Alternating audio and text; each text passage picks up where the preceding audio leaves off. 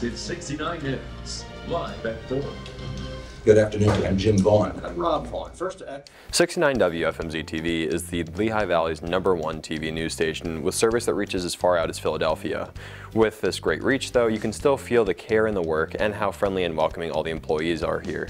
Brett Shutter, one of the directors here, described what it's like to work in broadcast television. That's one of the parts that I think is cool about broadcasting is that thousands, tens of thousands, depending on what you're doing, hundreds of thousands of people are watching the button you push, the camera you're working, the sound you're editing. It's kind of cool that everybody's seeing what you're doing for a living within a broadcast that are working on a team. But the team ends up being a pretty tight-knit group. Max Radnick, the director of the 4 p.m. show, explained to us how he loves building a show and then seeing his work come to life. Ready too. She's up. I think it's just fun how the show comes together every day. You know, collaborating with the producer and the anchors and our reporter. We like to have fun on the 4 p.m. show that I direct. Okay, 4:04, here we are.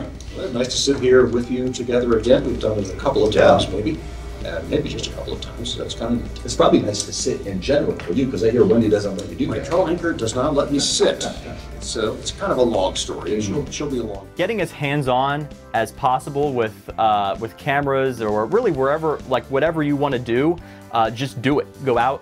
If you're interested in shooting with a camera, go out and just and shoot around different things and experiment. If you're more interested in being an anchor, Jim Vaughn, one of the 4 p.m. anchors, told us how it's really important to be empathetic with the story you're telling. So one of the things that I think is important for an anchor is to be able to be empathetic, to be able to not just come across as a cold, clinical reader or presenter of the news as if you're a robot, but I think people want to see that you're a real human being.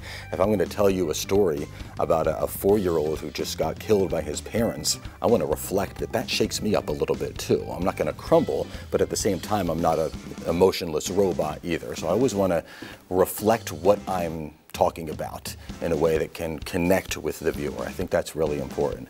Jake Gillespie, one of the news producers, told us how each day can be very different and how it keeps his job interesting and ever-changing. Not every day is the same. You know, we don't come into work every day and just do the same thing over and over. Some days are absolutely insane with breaking news, and some days are a little lighter, and you have to lean on, you know, kind of the more featurey stuff, the more fun stuff. But it's fun coming into work, honestly, not knowing how your day's going to go, because it makes every day a little adventure. With all of these different jobs, it's possible for anyone to find a line of work that suits them in broadcast. For Broadcast Now, I'm Luca Pettin.